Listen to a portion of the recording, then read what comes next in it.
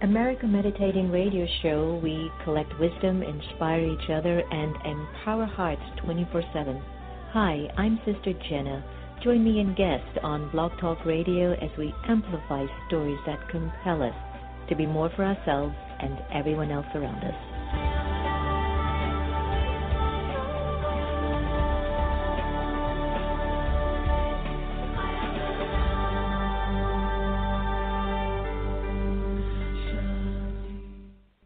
The Azar Foundation for Children of the World is an organization aimed to support women and children in need across the globe. We believe in empowering lives, strengthening minds, and providing programs that enrich health and education. The Azar Foundation was founded in 2003 and has been serving the world ever since. Visit us at our website at www.azarforchildren.org. That's www.azar4children.org to find out more information about our endeavors and join our mailing list.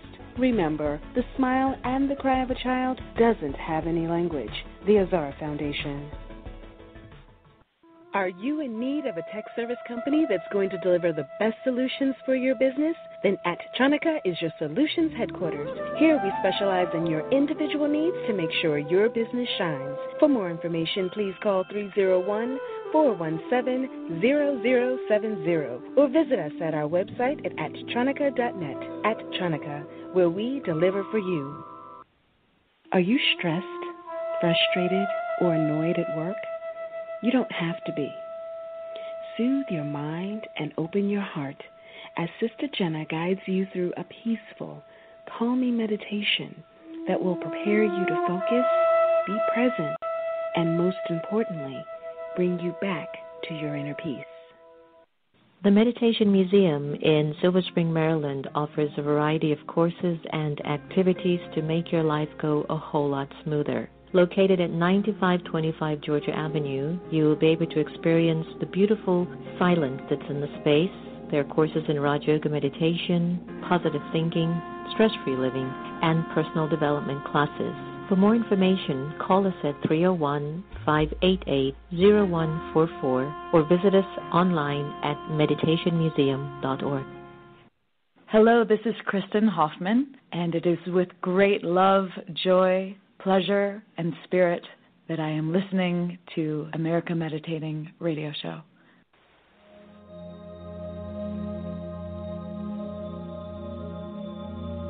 Rising above. Taking just a minute, I imagine stepping into a hot air balloon. The balloon slowly lifting up into the blue sky. Looking down, I see the picture of my life. Any problems seem so small. I take this moment to enjoy silence, peace, and to rest my mind. As the balloon gently descends, I return to my day with a quiet and peaceful mind.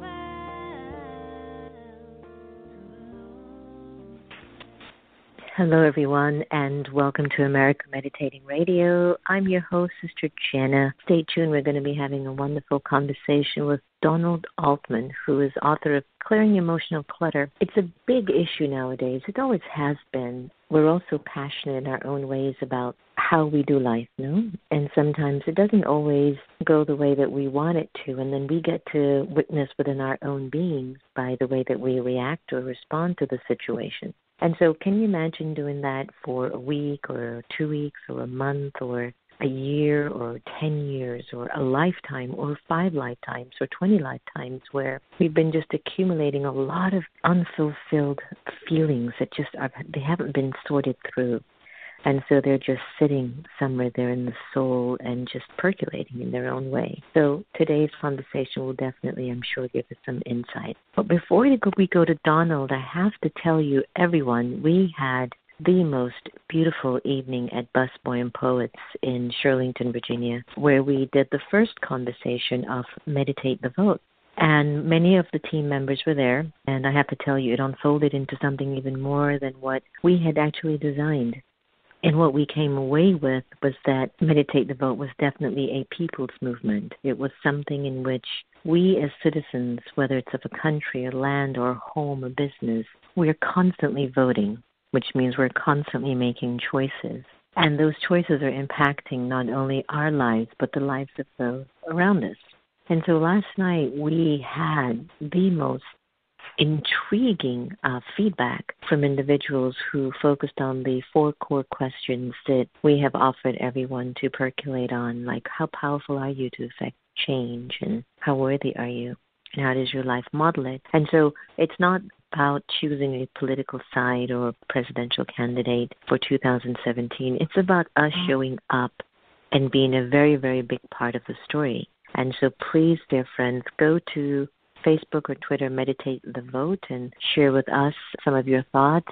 Follow the page, but also go to americameditating.org and click on the events page for updates on what we are intending to do with this. By November 8th, we should be coming to closure. And of course, closure really doesn't exist. It just means the opening of a new cycle. So I'm really looking forward to seeing how that's going to unfold for all of us that's involved. Before I get Donald on the air, let's go into another little segment of our own inner reflection, letting go from off the grid into the heart.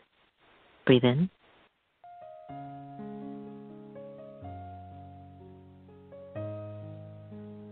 Om Shanti. The time that we choose to be aware doesn't necessarily require me to just sit and meditate. But even while I walk and move around, I can be in a meditative awareness, which is awareness of the soul, the original, eternal, imperishable being of light. For a little while, I'd like to invite you to be present, to be here, and to be now. Allow your mind to settle in the moment, to relax.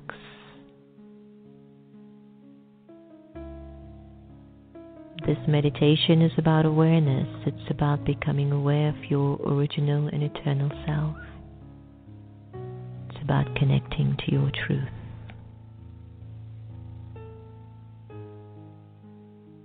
Let go of your name.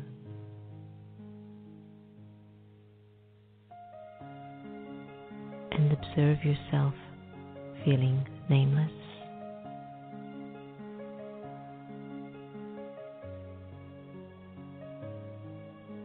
Let go of your gender, to discontinue thinking you're a man or a woman.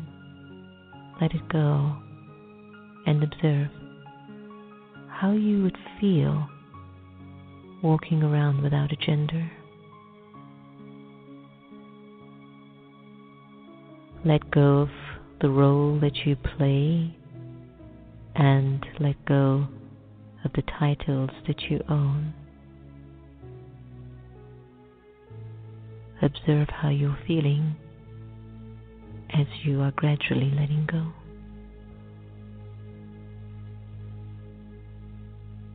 Let go of your religion and put it aside just for now.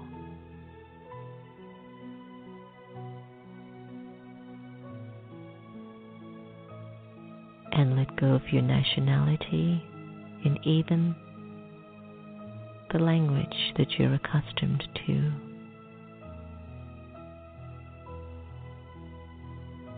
Imagine you have no name, gender, role, title, religion, nationality, or even a language.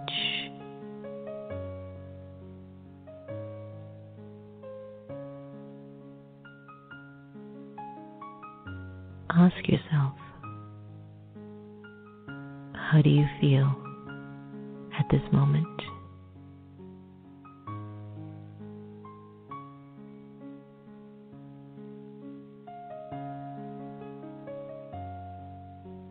And in this feeling, who would think of you and who would you think of?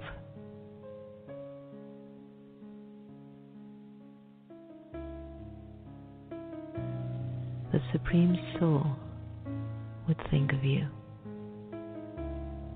and you, the liberated soul, would think of the Supreme.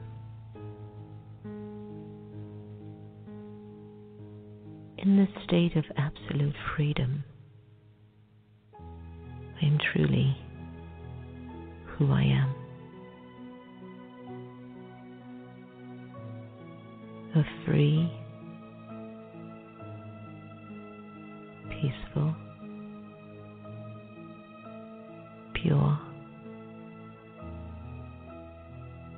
immortal, and eternal soul.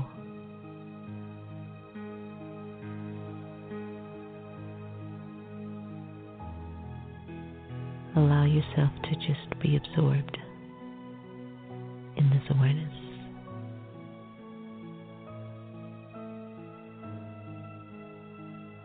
At this time,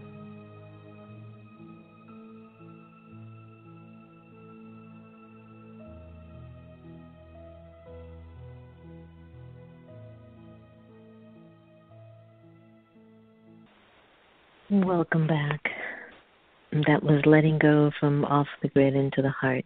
And I hope you gained an experience of just the original worth and the original sense of yourself, because I know every time I hear that meditation, I do. The American Meditating Radio is proud to welcome Donald-altman. Donald is the author of Clearing Emotional Clutter and several other books about mindfulness. Practicing psychotherapist and former Buddhist monk, an award-winning writer, and an expert on mindful eating. He teaches in the neurobiology program at Portland State University and teaches mindfulness and spiritual values around the country. Donald is dedicated to bringing these ancient practices in tune with modern living and to invite wellness into what we know as Americans all too well, a very stress-filled way of living. Donald, welcome to American Meditating Radio. Well, thank you, Sister Jenna. And if I could just say for a moment, I really connected with that last meditation that you did. It was very beautiful, and it pointed out just where a lot of our suffering does come from, and that is, you could almost think of that as clutter, emotional clutter. Well, thank you for that. Hopefully you'll take it to the university that you're at. Congratulations on your new book, Clearing Emotional Clutter, which is big. I think many of us know what emotional clutter is, but we don't know what to do with it.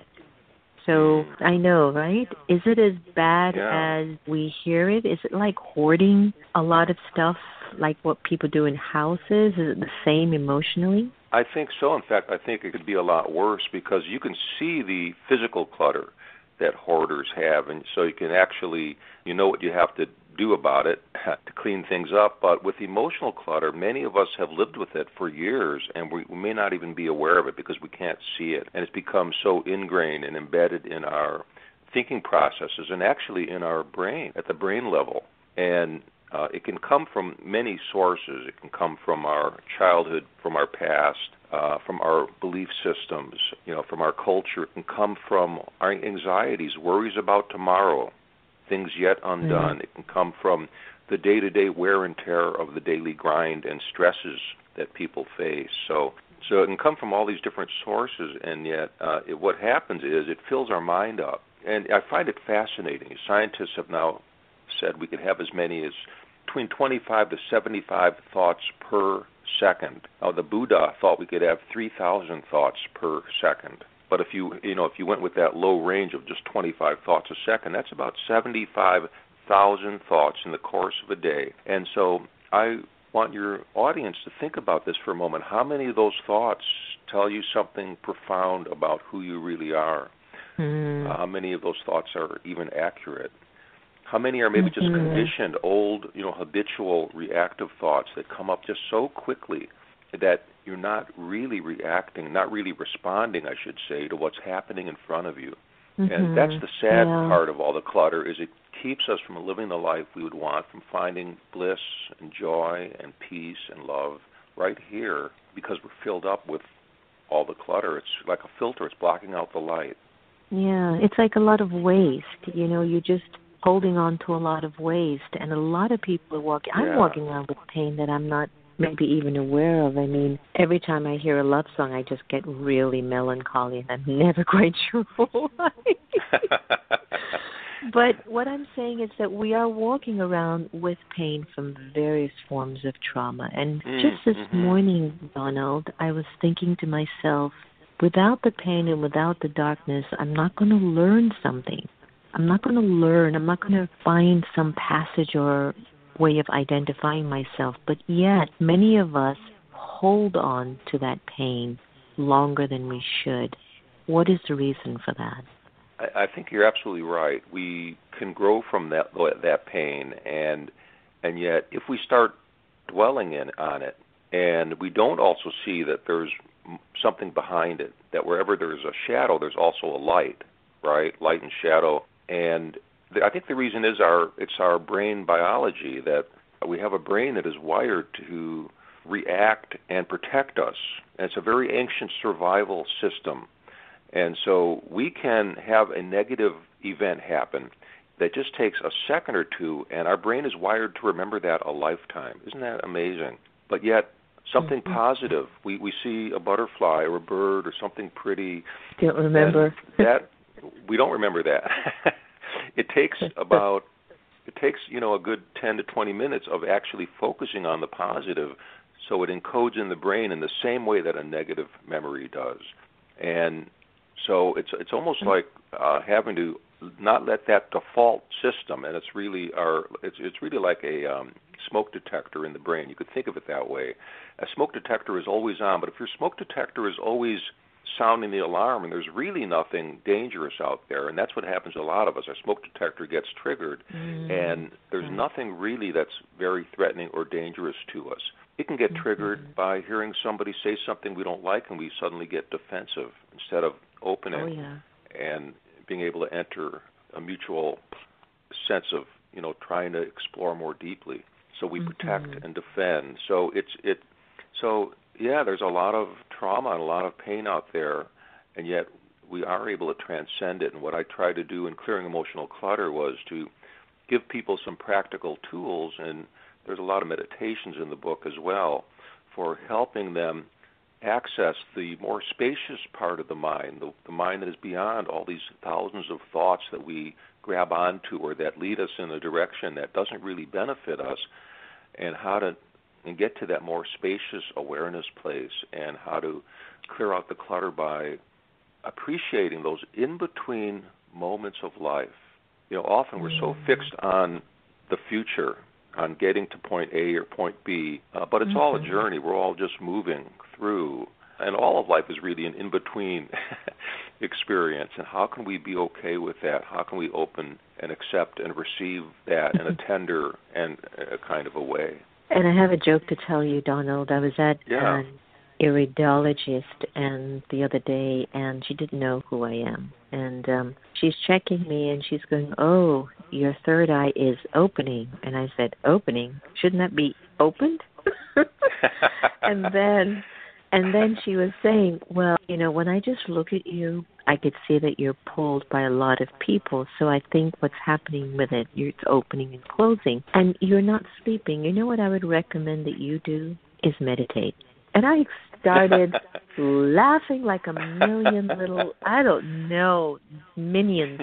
Because I said, at one point, and I'm sharing this to all of our friends that listen to the show regularly, is that even when we do know what to do and how to be, understanding the subtleties of the soul is such a profound journey. And I know it is a simple one. It just simply takes attention. And in your book, you talk about getting off the emotional elevator.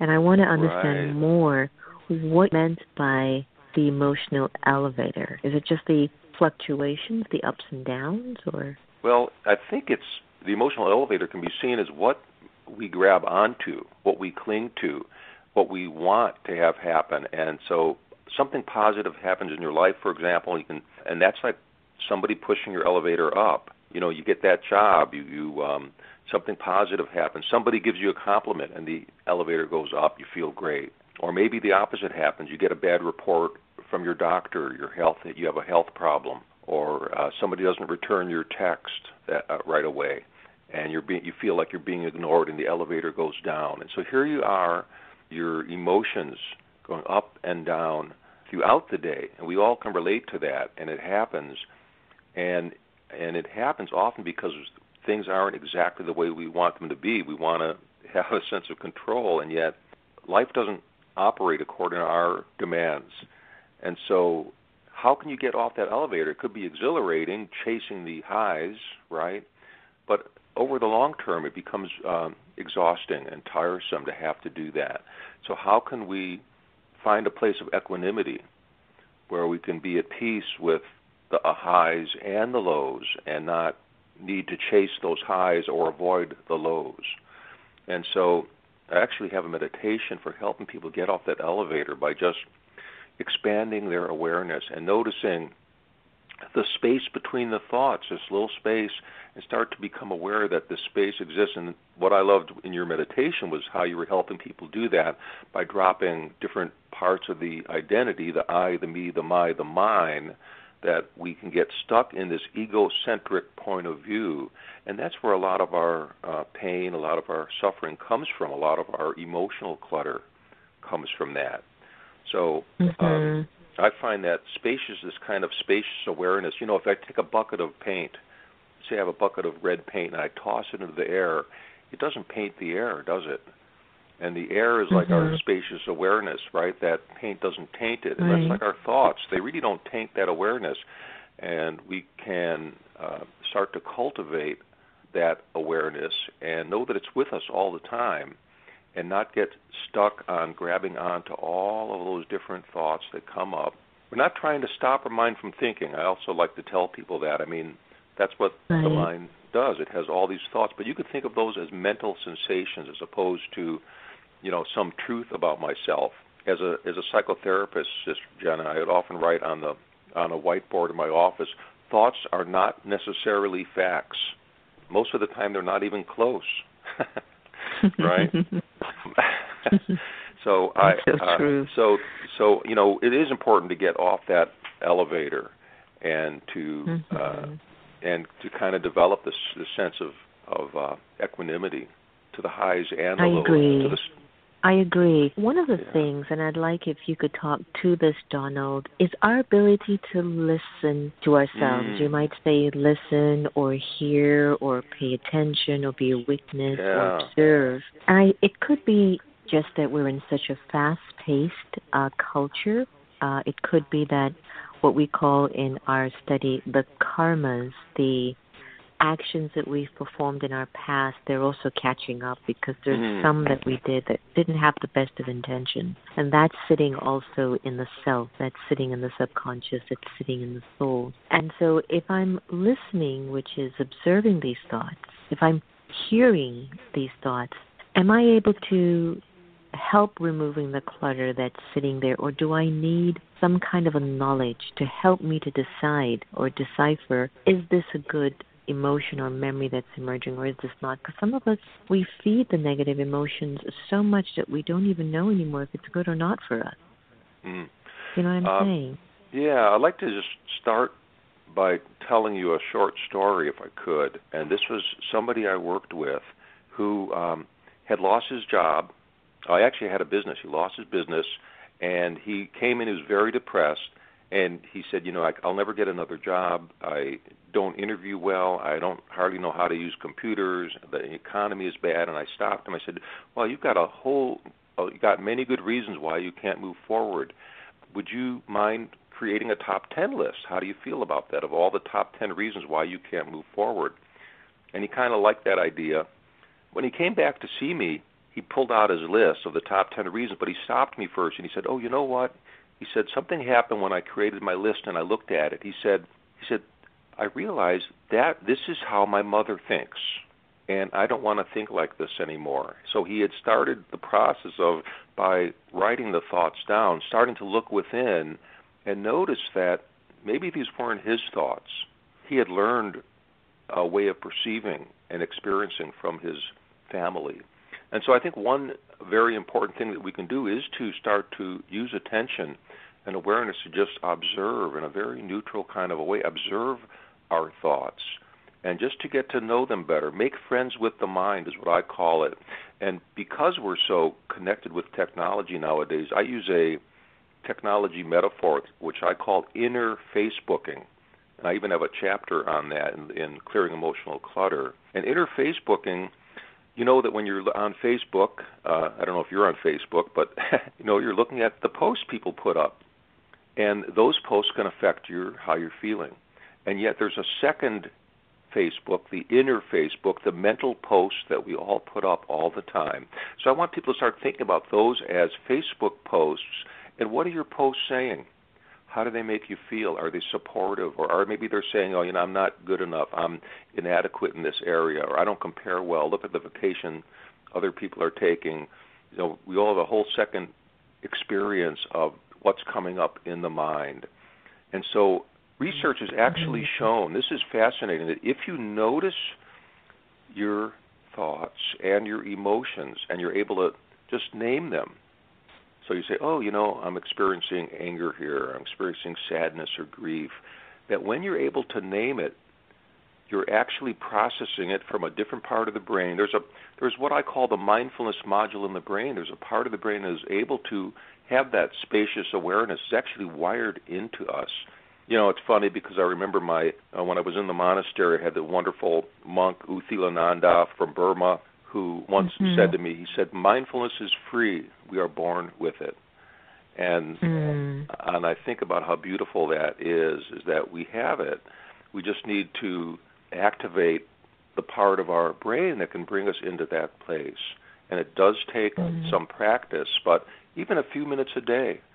And that's what I loved about even just listening to your program can help somebody start to change their wiring of the brain and change how they start to pay attention, which will change how they think and act in the future.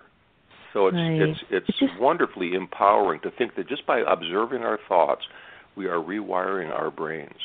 And finding the inner strength to redirect the thought, that I think that we're sitting inside of ourselves with a great deal of energy. It's a story of a past, a present, and a future. It's all sitting there.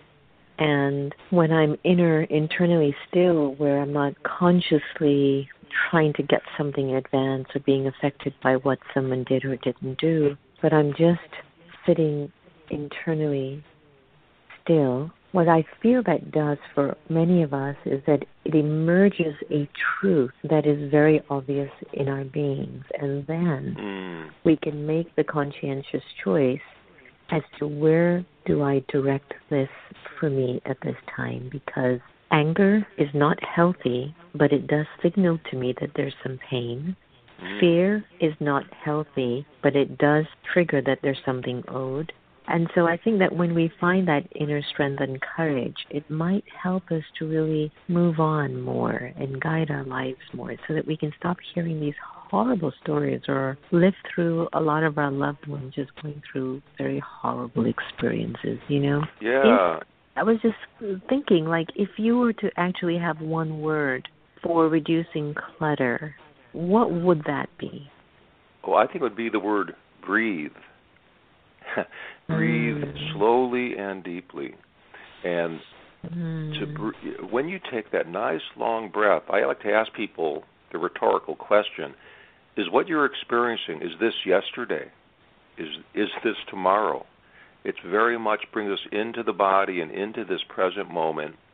It's regulating us. It's lowering our blood pressure, pulse rate, respiration. It's boosting our immune system. And here it is, just taking this breath. Also, research has shown it can actually reduce negative thinking. How about that? It can reduce mind wandering. So the mind goes off and wanders off about 50% of the time, but it brings us back to the present. All from taking this one breath. And so I like to think that, you take about 18 to 20,000 breaths in the course of a day, and no two are alike. Isn't that beautiful? They're like snowflakes. And how could you start to notice how this breath is so unique, a little different from the last one you took, and be aware of just a handful of breaths? I think that if you could do that just throughout the day, just being aware of a handful of them, that could significantly change your life. And give you a pause. Give you a pause from all the daily, the pace, all the things that are speeding through our lives, and just take a pause, one breath here and there. Yeah, all the stuff. Yeah, and actually you could think of it as one of the other ideas I have in the book is this idea of fidelity to the moment or faithfulness to this moment. And so you could be faithful to this breath, devoting yourself 100% to that experience of taking this breath, or faithfulness to sitting, right? Just being present as right now if you're sitting down, just faithfully noticing where your body makes contact with the chair, how your feet are resting on the floor. Notice your posture. Have an erect, calm, but dignified, relaxed posture. And you could just be faithful to all the little things. Faithful to cleaning the dishes, for example. What would that be like? Right? Or faithful to really when we're having a conversation, being faithful to just being with that person, putting away the phone, the distractions, and allowing yourself to unitask. Not to do all that multitasking, but to unitask and to really be present and engaged and focused with that one who is right before you, letting them be the most important person in your life right now. I get that. I get that very much. Donald, thank you so much for the suggestions, thoughts, and the guidance. I find them to be very, very helpful. Before I let you go, so why don't you leave us with like a website where our listeners can get a hold of the book? Yeah, and you can I invite you to go to my website, which is mindfulpractices.com, mindful practices.com, and I have a mindful living newsletter that you can sign up for that has new information on my upcoming events, and this newsletter also includes new mindfulness tips and reflections that you can use on a daily basis. So you can also find out more about my speaking and training and things like that, and also more about the Clearing Emotional Clutter book. Beautiful, beautiful. Donald, thank you so very much, and hopefully we'll get you back on the air to help us to keep moving forward, because it's a huge issue. It's a huge issue, and it's a much-needed conversation. So thank you. Oh, thank you, Sister Jenna, and for the work you're doing. Bless you and bless your audience. Same to you. All the very best. So is it as simple as just breathing to actually clear the clutter, to just settle? Just settle. As Donald was saying, almost 75,000 thoughts a day swimming in and out of our awareness. Do we really need all of them? Are they really fulfilling our purpose? Is that the reason why we're so frustrated with our own lives? I don't know.